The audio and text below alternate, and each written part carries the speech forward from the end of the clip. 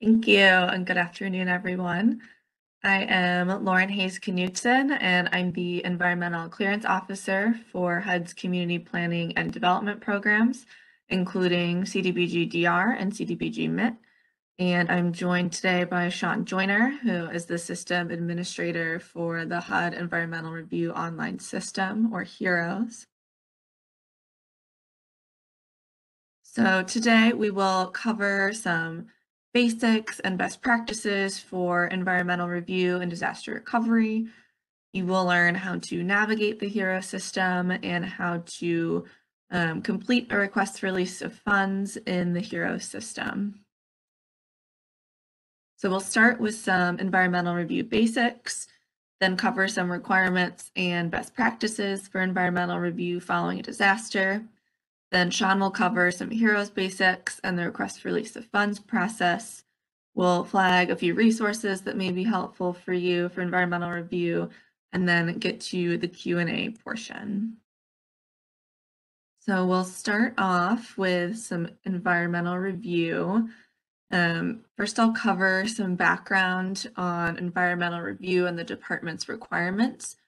So the National Environmental Policy Act, or NEPA, which was passed in 1969, is kind of the umbrella statute for federal requirements for environmental review. And this act created the Council on Environmental Quality, which implements NEPA. And the act requires federal agencies to consider the environmental impact of proposed actions at the earliest point in the planning and decision-making process. So it is a public process that's designed to encourage public participation and requires that environmental review documents be available to the public. And the real purpose behind NEPA is to create transparency in government actions that may affect the human environment, including notifying the public and analyzing impacts, as well as considering alternatives. It does not necessarily prohibit environmental impact, but it's more of a procedural requirement. So a look before you leap or stop and think kind of process. Then HUD's environmental regulations at 24 CFR Part 50 and Part 58 implement NEPA for the agency. So this is a full list of HUD's environmental regulations. So Part 50 are the environmental review requirements for HUD staff. And Part 50 applies to most Office of Housing programs, a few small CPD programs like Veterans Housing Rehab and Modification Program, but most HUD programs, and certainly the majority of CPD programs, are Part 58, which are the environmental review requirements for states and local governments, assuming the federal authority to complete the environmental review. So this includes CDBG and disaster recovery programs, and those are all reviewed under Part 58, where a state or local government or responsible entity, or RE, assumes responsibility for environmental requirements. Then Part 51 are HUD standards for man-made hazards, so things like noise, explosives or flammable hazards, and airport runway clear zones. And then Part 55 covers HUD's regulations for floodplain management and wetlands. So I've covered kind of the reasoning behind NEPA, but the environmental review for HUD specifically is an analysis of the impacts of a project on the surrounding environment and an analysis of the impact of the environment on end users like residents. The environmental review ensures that HUD-funded projects provide decent, safe, and sanitary housing. It demonstrates compliance with up to 17 federal environmental laws and authorities. Again, this is a public document, so it needs to be publicly available. It is a transparent process that encourages public participation, and it is a statutory requirement for all HUD projects, so it's not something that can be waived. So first, an important tip, or rather one of the most important HUD regulations to remember, is the limitation on activities at 24 CFR 58. So this requires that neither the HUD grantee or partners or subrecipients, any other stakeholders, are allowed to commit or spend HUD or non-HUD funds on physical or choice-limiting actions until the environmental review process is completed. So choice-limiting actions are actions that limit the choice of reasonable alternatives or essentially lock the project into a specific location or activity, such as acquiring a property, entering into a contract, starting physical work on a project, even with local funds. So the takeaway here is do not spend a dime until the environmental review is complete and you've received an approved request for release of funds from HUD where it is required. Next, I want to cover a couple streamlining measures in HUD's regulations to note for disasters and emergencies in particular. The first is the exemption at 5834A10 for imminent threats. And this is an exemption that allows for temporary or permanent improvements to prevent imminent threats to public safety, including threats from physical deterioration, prior to completion of the full environmental review. So this, would allow you to take these actions to prevent the impacts of imminent threats prior to environmental review. And recovery work in general is not considered emergency in this case. This would be something like a building collapsing into the street where there would be an imminent threat to public safety, where you could undertake only work necessary to prevent this threat, not kind of the full scope of the project. You couldn't then get into additional rehab for the building, but you can take these kind of preventative measures without a full environmental review. Then the other regulation to note for emergencies is 58.33, which allows for an expedited public comment period, which saves 2 weeks for an environmental assessment level of review. So this would be useful if funds are needed on an emergency basis and adhering to these two separate comment periods, so both the public comment period and the 15-day objection period, would prevent giving assistance. So to utilize this exemption, responsible entities can publish a combined finding of no significant impact and notice of intent to request release of funds simultaneously with submission of the request release of funds. And this will combine the comment periods and the comment period obligations, both for public comment and objection, can be met simultaneously over 15 days. To do this, the public notice must state that the funds are needed on an emergency basis due to a disaster, and that commenters should submit comments to both HUD and the responsible entity. And we have a memo on disasters and imminent threats utilizing these exemptions that's linked later on in the presentation. It provides additional guidance. Next, I have a couple notes on coordinating with FEMA and some options for streamlining environmental review. So HUD has a provision under certain sections of the Stafford Act that allows grantees to adopt FEMA environmental reviews when the HUD grantee is providing supplemental assistance to actions performed under the Stafford Act. So if there's a FEMA project kind of already existing, and HUD is providing funds for the same project for the same scope of work, the RE can adopt the existing FEMA environmental review. So to adopt the FEMA environmental review, the responsible entity would keep the FEMA review on file and submit the request for release of funds and certification to HUD, after which HUD can immediately issue the authority to use grant funds without waiting the 15-day objection period. This is also true for submission of a ROF for CEST levels of review under the Stafford Act. But if you have questions about adopting a FEMA review, please reach out to your HUD and FEMA environmental officers. Another item in terms of coordinating with FEMA is flexible match. And flexible match allows FEMA public assistance or PA applicants to use available HUD CDBG-DR funding in a streamlined manner to fulfill a portion or all of the local match requirements for FEMA's PA program. So this allows CDBG-DR funding to be applied to distinct facilities or sites within a FEMA PA project instead of a portion of each site. So if you look at this example here, a single project with 4 sites, typically the DR funds would be applied to 25% of the project as a whole at each site. But with flexible match, where there's 4 buildings, it's still going to 25%, but it can be at one individual site instead of all 4.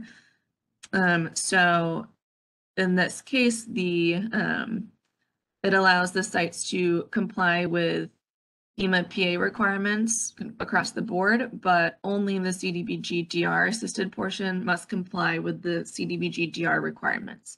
So this is an option to help streamline overlapping compliance requirements. It can help FEMA and HUD grantees navigate 2 sets of federal requirements in a more timely way. Okay, next I'll cover some additional requirements for disaster recovery, environmental review, and some best practices. The first is Section 106, which are the requirements for historic preservation, which is a requirement as part of the environmental review process. But for disasters in particular, there is an option to add a HUD addendum to an existing FEMA programmatic agreement.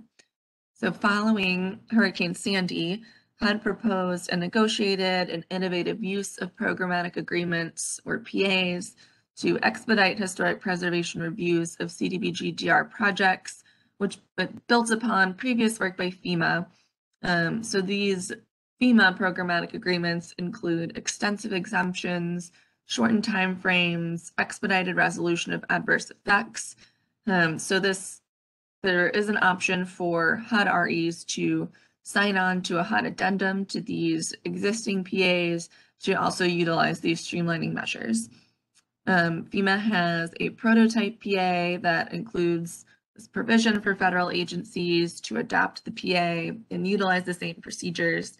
There are several states or current CDBG-DR grantees with HUD addendums to a FEMA PA already in place, and there's no additional responsibility on FEMA's part to include this HUD addendum. So this is a great tool to coordinate and streamline the historic preservation review and compliance process. So again, reach out to your environmental officer if you have questions about adding or using the HUD addendum. Next, I want to note a flood insurance requirement known as the one bite rule. And this requirement states that HUD or the state cannot offer federal disaster assistance for a person's property for construction activities where the person previously received federal disaster assistance and failed to maintain flood insurance. So this isn't, a person receiving assistance for the first time and they don't currently have flood insurance. It's a failure to maintain flood insurance after previously receiving federal disaster assistance. So important to remember when considering if there's been a failure to maintain flood insurance, this can jeopardize federal assistance following subsequent disasters. Next is floodplain management. This is another major regulation applicable to disaster recovery. HUD's floodplain management regulations are at Part 55, which implement Executive Order 11988. So these regulations look at avoidance, minimizing impacts to the floodplain, and providing public notice. So it's important to note prohibited actions under Part 55. The first is that no funding, no work at all can be done in the floodway. There is an exemption for activities that are functionally dependent uses. So these are things like dams or piers, but otherwise no HUD funds can be used in a floodway. Also, critical actions or new construction is prohibited in the coastal high hazard area. And critical actions are things like hospitals, residential care facilities, main utility lines, where even a slight chance of flooding poses a significant risk or may result in loss of life. So those are prohibited in the V zone. Also, any repair or reconstruction of non-critical actions that were not designed consistent with the Part 55 requirements are prohibited. Then the executive order and Part 55 also require the use of best available information. So this includes using FEMA's flood insurance rate maps to document the floodplain and advisory-based flood elevation.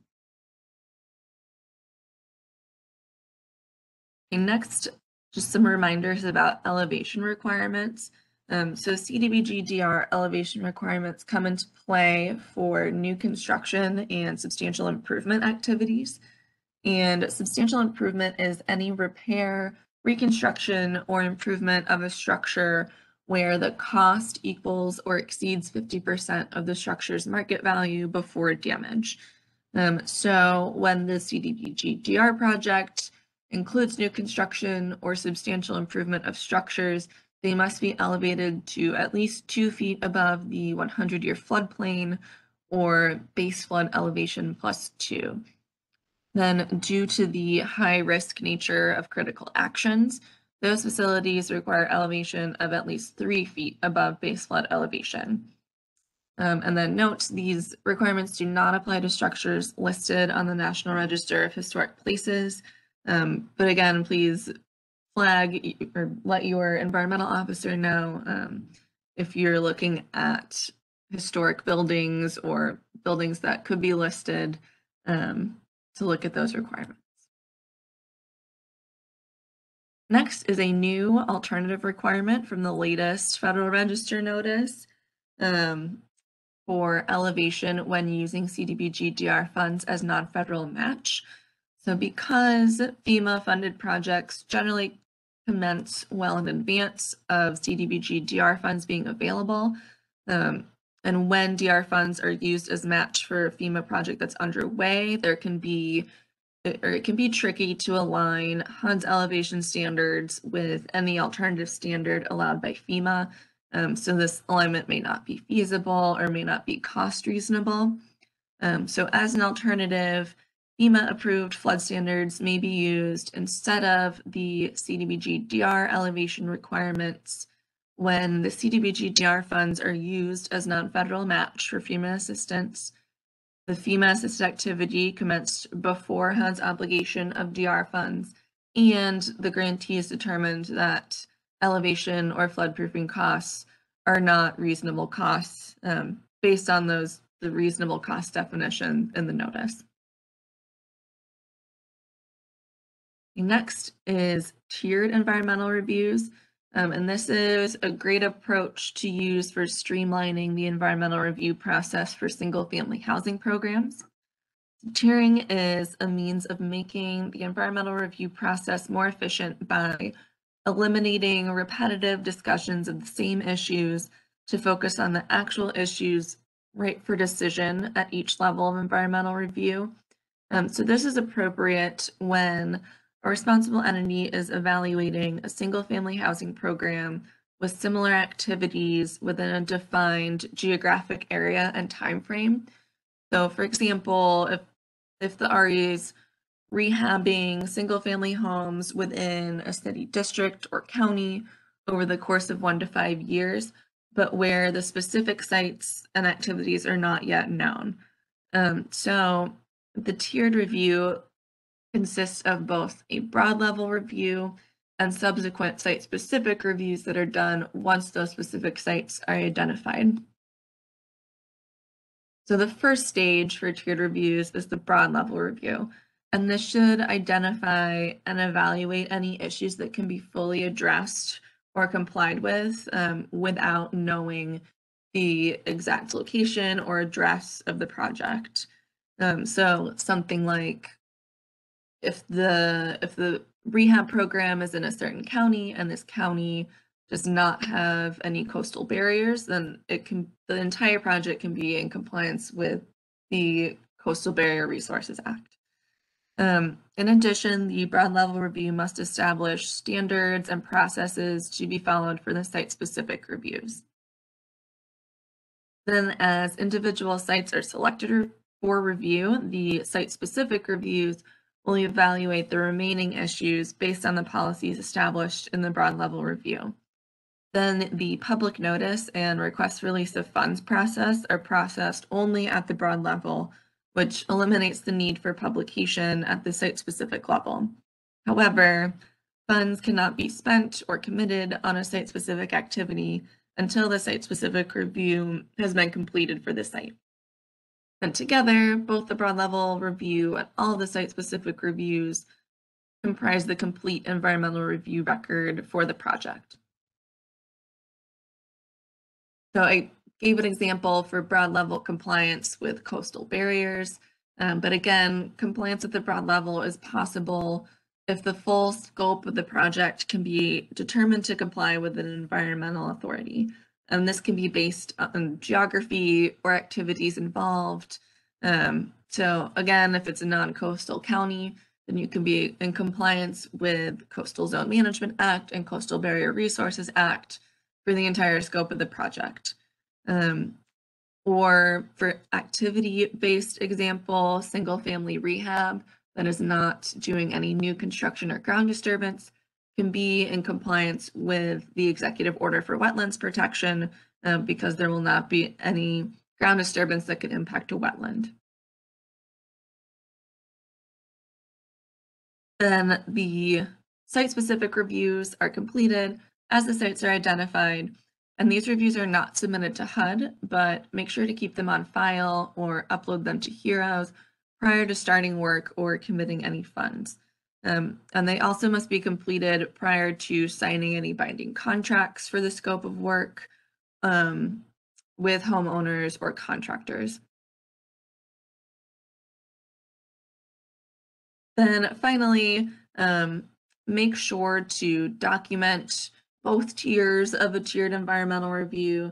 Make sure that the environmental review record includes supporting documentation, so things like maps and checklists, and also make sure that the written strategy defined in the broad level review is met by the site-specific reviews. So make sure you've completed a full analysis of the factors identified for site-specific review with each of these tier 2 reviews.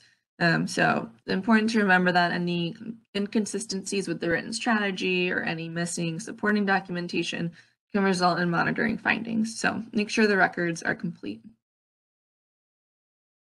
Finally, I just want to flag a few other best practices that can encourage coordination, planning, time savings to help streamline the environmental review process.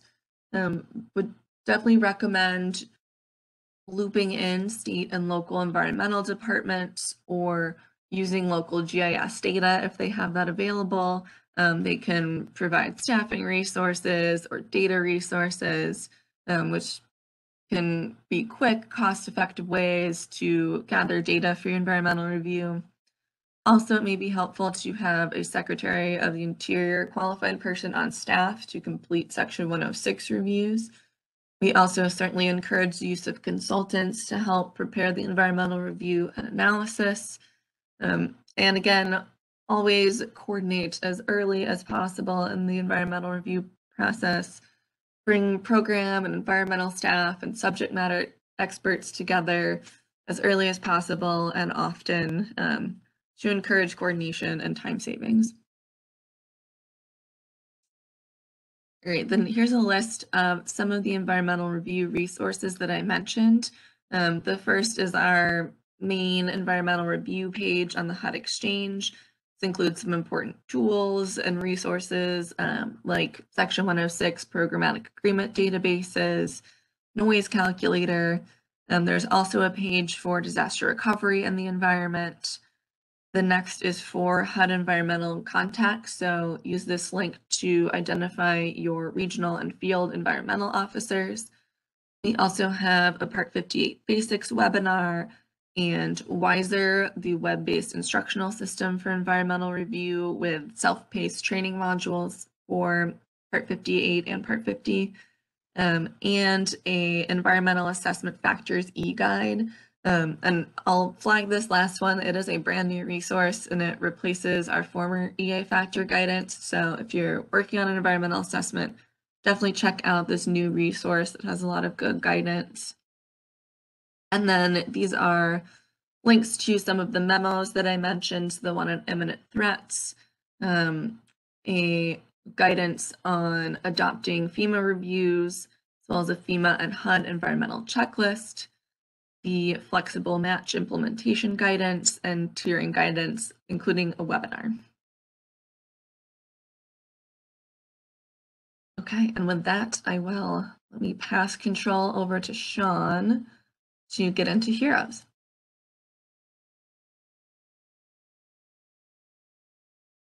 Okay, you should be able to advance slides now, Sean.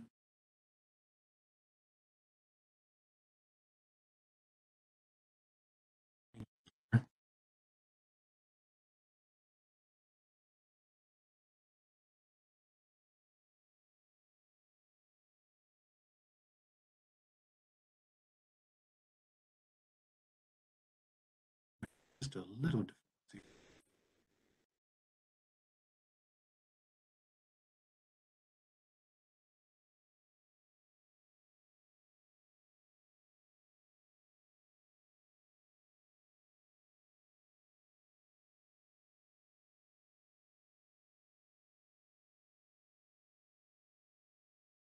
Can you see my screen now?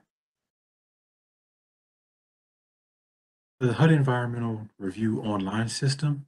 So what is HEROS? So for those who are not familiar with the system, HEROS is an online enterprise system which replaces HUD's paper-based reviews that can be used to complete environmental reviews for all of HUD programs found at 24 CFR Part 50 and 58. HEROS is currently mandatory for all Part 50 reviews. It is dynamic based in your question responses, and it provides tips and links to resources along the way. We like to refer to it as the TurboTax for environmental review. HEROS captures the full scope of the environmental review process and allows those procedures to be performed online. HEROS is available for HUD staff, responsible entities, and consultants. There's one caveat for disaster recovery grantees is that HEROS is not yet available for states acting as HUD, but if states are acting as REs and directly administering funds, those reviews can be entered into HEROS. There are a lot of great benefits of using the HEROS system. HEROS helps facilitate compliance with NEPA and HUD regulations by incorporating guidance and resources and facilitating communication with partner users and project stakeholders. HEROS also streamlines the environmental review process by eliminating the need for paper filing because it generates electronic environmental review records that include links to all supporting documentation. HEROS also allows Form 701515 and 701516 to be submitted and certified online instead of mailing. There are 4 main user roles within HEROS, although only 3 of these user roles are currently functional in the system. So then next, I'll walk you through some of the main screens in HEROS and show you what it looks like to enter information in the system. First, you would log into HEROS using your assigned BID and password or CID, and we will go over how to register later on in the training. When logging into HEROS, you will select your user profile. If you are a partner or consultant, you would select your partner organization you work for, then select HUD for Part 50 reviews or the responsible entity for Part 58 reviews. And if you are a responsible entity, you would select the responsible entity you work for. When you log into HEROS, you're taken to your HEROS dashboard, which by default shows the reviews that are assigned to you. These are reviews that you have started or reviews that have been assigned to you by another user. You can also select the radio button to show all reviews that you have privileges to view. For an RE, this means reviews that are completed or in progress as part of your grantee organization, but are not assigned to you. You will be able to view these ERs, but you cannot make edits. Finally, you can select the Go to Tiered Reviews button to navigate to the Tiered Reviews dashboard. Please note that we will be issuing guidance to grantees about who to assign the request for release of funds to in the system. Essentially, grantees will be assigning the request for release of funds, or RROF, to the applicable regional program support specialists. When you start a review in HEROS, this is the initial screen of the review that asks for basic project information like grant number, HUD program, and funding amount, and project costs. Next, you will select the level of review and indicate the project activities. Note that partner users must select a level of review to continue on in the system, but RE users must confirm that this is correct. If you are unsure of the level of review, you can walk through the level of review determination assistant at the bottom of the screen.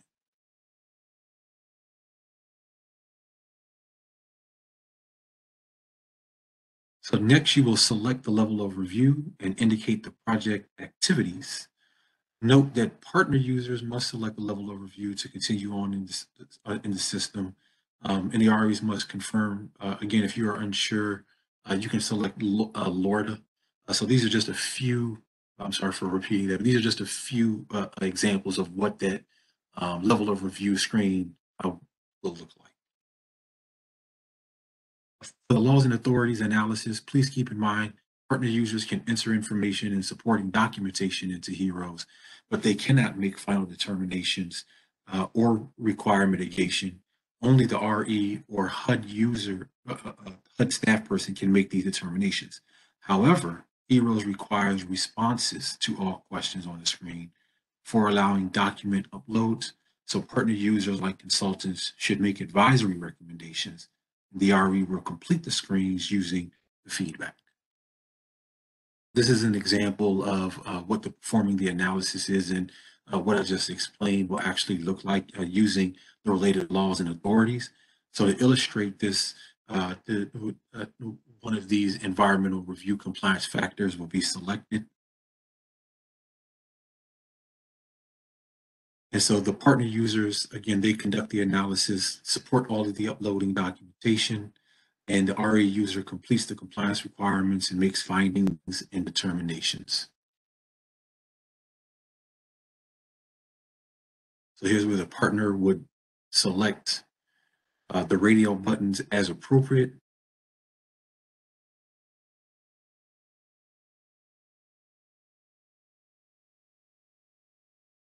And as you progress through the screens to make the appropriate selections, when you get to the end, there's going to be a question that says, are formal compliance steps or mitigation required?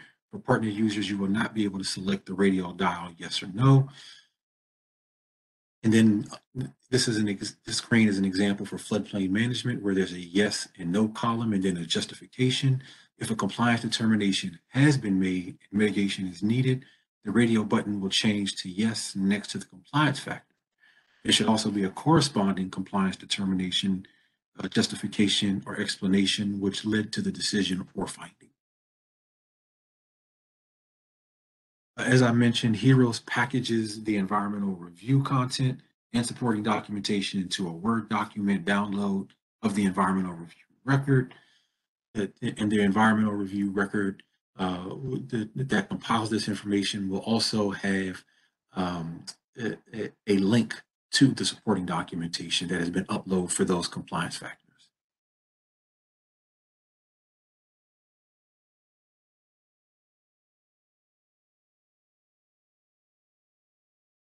I also wanted to mention a note on tiered reviews for DR grantees. As DR grantees make the switch to using HEROS, please note that a DR grantee who completed a broad review outside of HEROS cannot complete the site-specific review. But reviews that started a quote on paper, they should continue to stay outside the system. We want to avoid situations where ERs are part outside the system and part in the system. So there's no need to retroactively enter completed broad level reviews into HEROS. Next, I'll go over what the request for release of funds process looks like in HEROS. Grants managed by field offices will need to coordinate with their local CPD rep to determine if they can use HEROS. HQ managed grants have the option to use HEROS. So first, the RE will make a finding determination.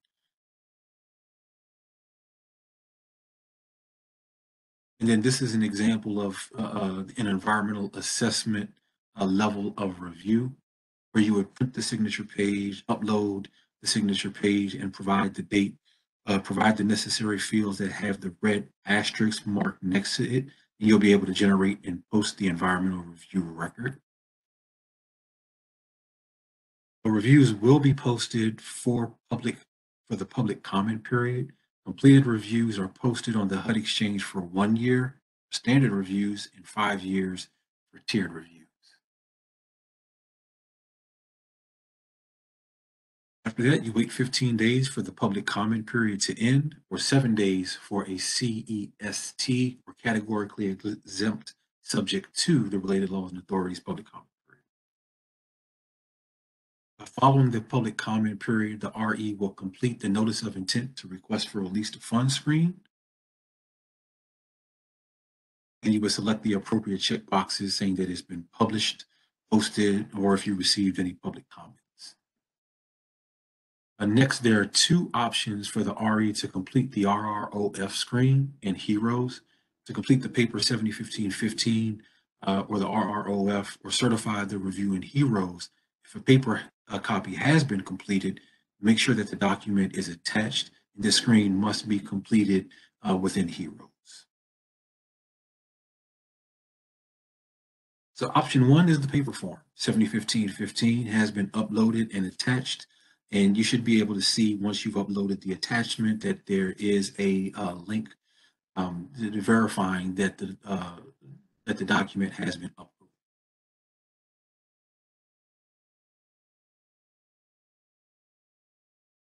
And then the option number two is the online form, where you're selecting the certifying officer will certify the review within HEROS.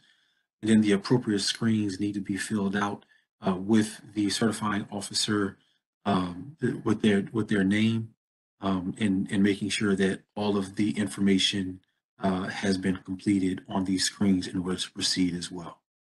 So the system will allow you, just as a side note, the system will allow you to complete the review without this section being completed. So please make sure that when you do assign a review and complete this section, that all of the dates and the names have been filled in.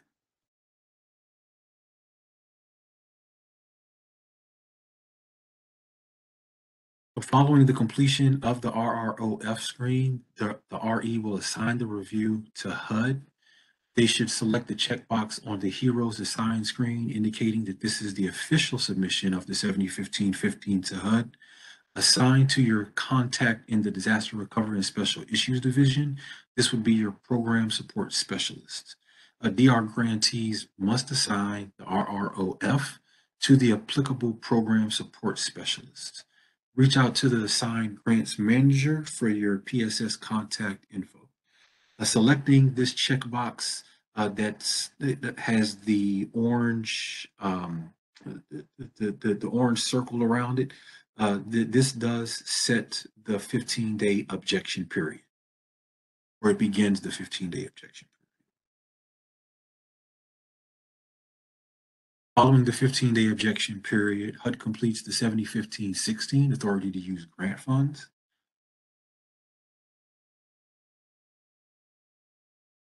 And then you would complete and archive and assign back to the responsible entity so they can make changes if necessary or update any mitigation as needed. The archive button posts the ERR publicly on the HUD Exchange, and the finish button marks the review complete in the HEROS system. Complete and archive. Sorry, it's the last screen for completing and archiving the review.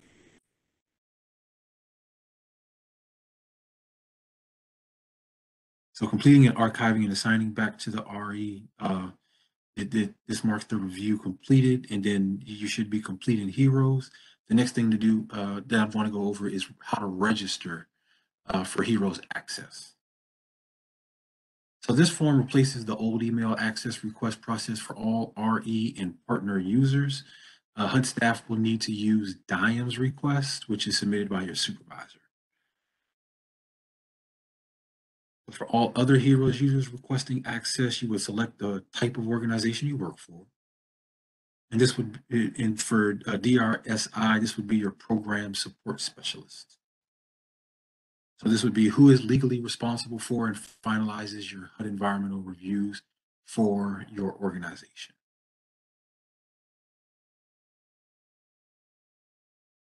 And then next we have some great resources for environmental reviews, which are available on the HUD Exchange, like how-to videos, the HEROS worksheets, and the HEROS Ask a Question or AAQ if you have questions or need technical assistance using HEROS. And also on the HUD Exchange is a disaster recovery and environmental page with webinars for completing environmental reviews for CDBG-DR grantees.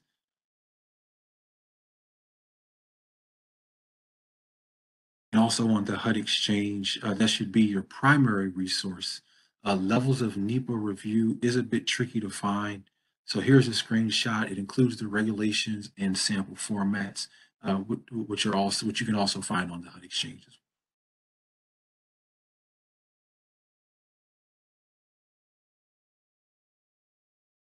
And there are some additional screenshots for the laws and the related laws and authorities that you would go to complete the environmental review on air quality and airport hazards. So you'll be able to find additional resources by selecting the appropriate environmental law and authority as well. And Wiser is another great resource, which is the web-based instructional system for environmental reviews. To find out more information about the environmental review process, which is a self-paced learning module. And finally, please check or seek the technical assistance from your field environmental officer. There's also a site on the HUD Exchange, which allows you to see who your REOs and FEOs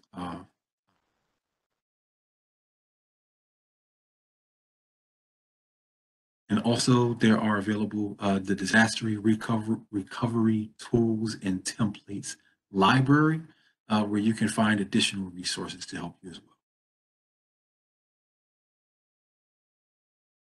And this is a list of all of the resources and two tools previously viewed: the CDBG-DR grant program on the HUD Exchange, CDBG, MIT, and disaster recovery tools and templates library.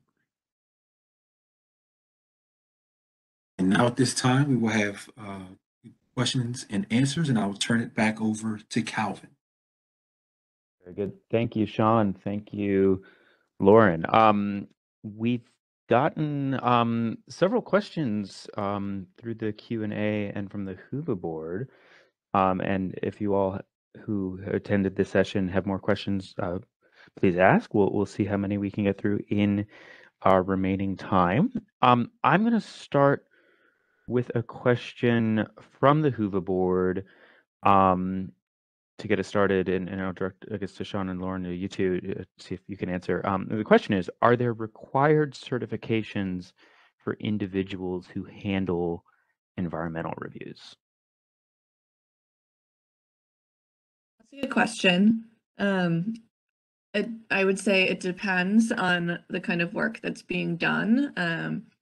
There are requirements for certain, or there can be requirements for certain aspects of the environmental review. For instance, if you are doing a project that requires an ASTM phase 1 environmental site assessment for contamination, those can only be completed by qualified professionals. There's no certification required for grantee staff to complete the environmental review, but we certainly recommend that they take a HUD Part 58 training, to make sure that they have the capacity. Then there are also certain specifications required for historic preservation reviews. If you require the Secretary of Interior standards, other other qualified professionals may be necessary depending on the project and analysis that's required. So I guess it depends on kind of the scope of work, but in general, there's no requirement for grantee staff to complete the environmental review, but there may be for consultants who are contributing to the analysis.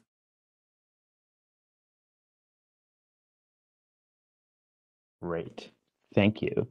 I think now I'll propose we tackle a couple of questions related to the tiering process.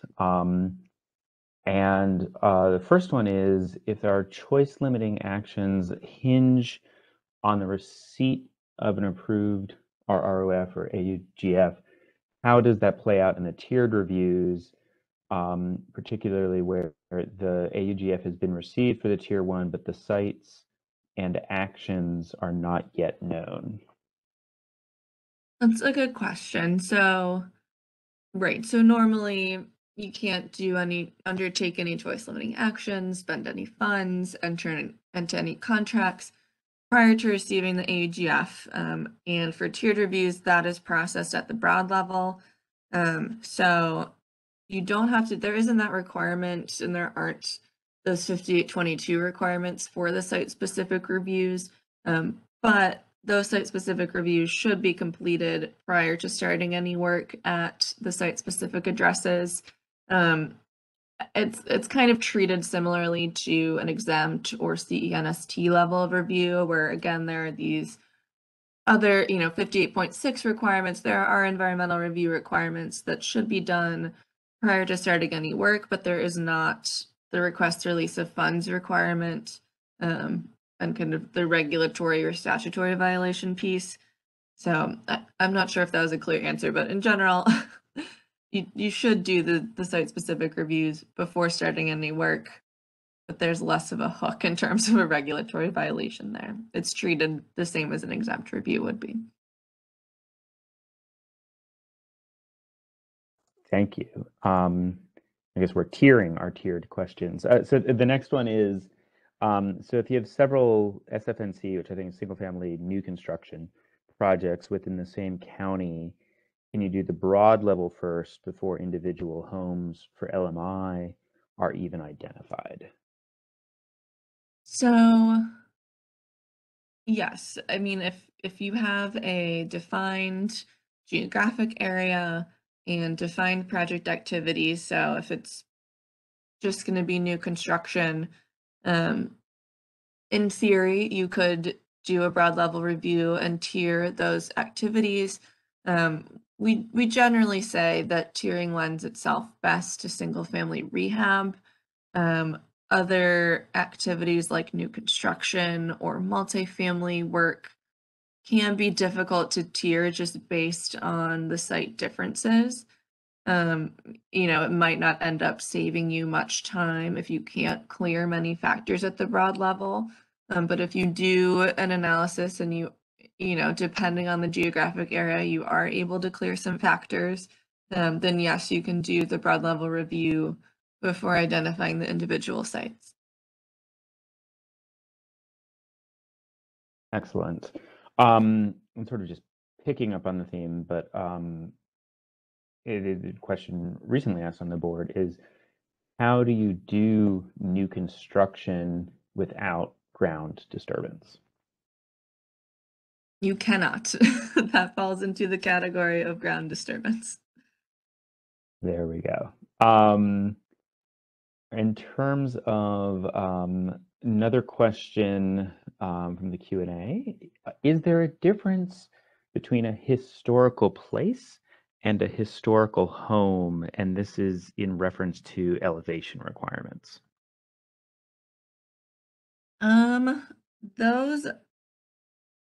That's a good question. I mean, the regulation applies for properties that are listed or eligible to be listed on the National Register of Historic Places.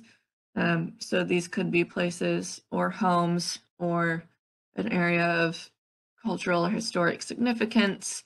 It's a range. It could be a broad category, but that is determined by the Advisory Council on Historic Preservation and the State Historic Preservation Office. So generally, buildings that are older than 50 years old could be eligible, but you'd have to, or could be eligible for listing, but you'd have to consult with your state historic preservation officer.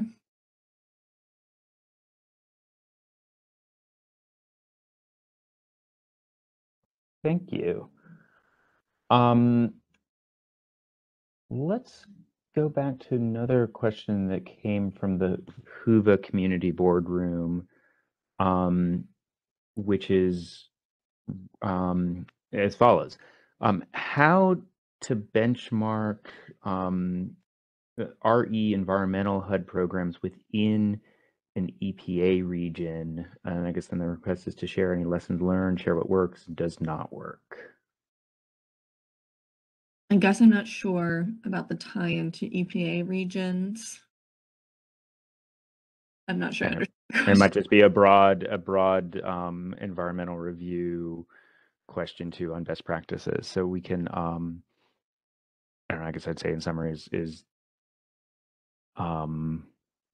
hopefully this presentation is helpful in terms of sharing specifics on practices, but if not, we can circle back to the individual who asked the question on the HUVA board. Let's see. This is a question maybe Sean is directed towards you, but is to say, is HEROS capable of identifying projects that will require LBP, ACM, mold testing based on the age of the home?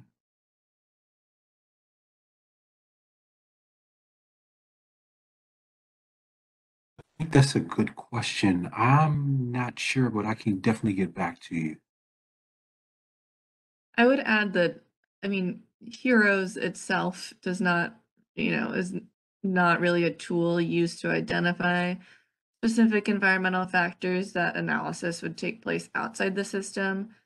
But you could document, if you had to do lead-based paint testing, you could document that in the review, either under the contamination section or as part of the EA factors. So, any of these can be documented in the system if that testing is required.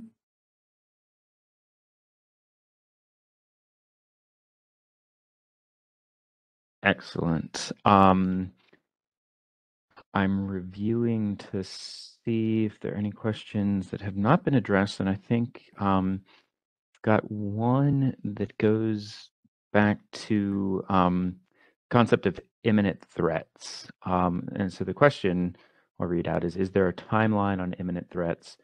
For example, if there's a project under federal contract and a component of it is known to be causing contamination, and the responsible entity is notified of it and has known for X time, and then moves forward sometime later to repair with local funding, how does that fall under imminent threat? That's a good question. There isn't really kind of a hard line with that exemption, but it is something that needs to be addressed on an emergency basis and something that, needs to be addressed more quickly than the time it would take to complete the full environmental review. Contamination is an interesting one. I think if there's some kind of chemical spill that is posing an imminent threat to residents, then yeah, it could fit that exemption. Most likely we see it with like physical deterioration though, like a building's gonna collapse, a roof could collapse, and then, it should be acted on pretty quickly, if it is truly an emergency. It can't just kind of sit there. And if there is a time lag, then there should be enough time to do the full environmental review and you wouldn't necessarily need the exemption. So it does really need to be an emergency.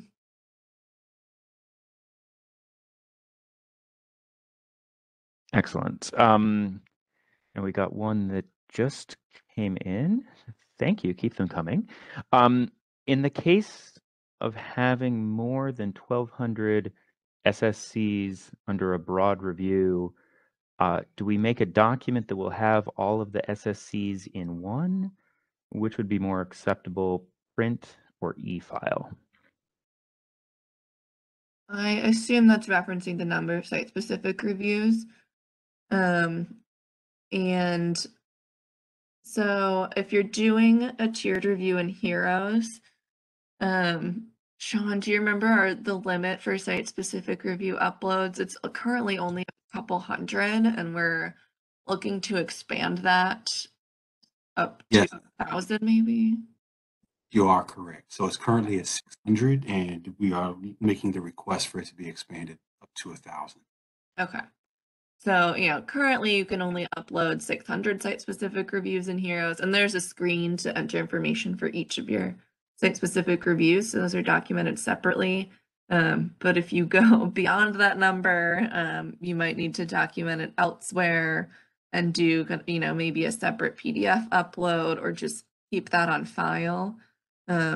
Otherwise, if you're not using HEROS for a tiered review, you could just keep that on file. Just important to make sure to file everything together, the broad level, along with the site specifics.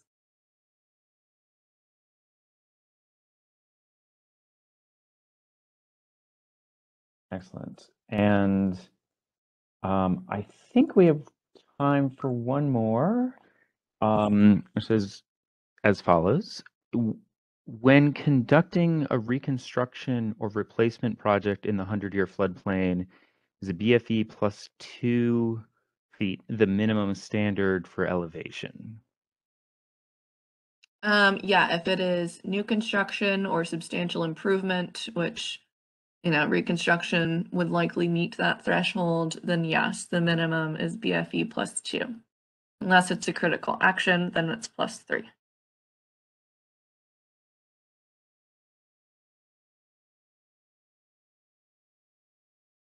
Excellent. And I think with that and with the eye on time, I'll say the following. If there are additional questions or desire to keep the conversation going, then by all means, that's what UVA is set up for as well too. So there's a community board, community room for this session, which you can access by going here. And then just, I guess on the next slide, thank you, to show the upcoming sessions for today. We've got concurrent sessions, resources for managing and monitoring subrecipients, and CDBG-DR financial management from certification to launch, both of which will be occurring concurrently at 5 o'clock Eastern time. So thank you to our panelists and presenters, and thank you for everyone for attending. And at this time, we are concluding the environmental review and HEROS best practices for disaster recovery grantees webinar session. Thank you, everyone.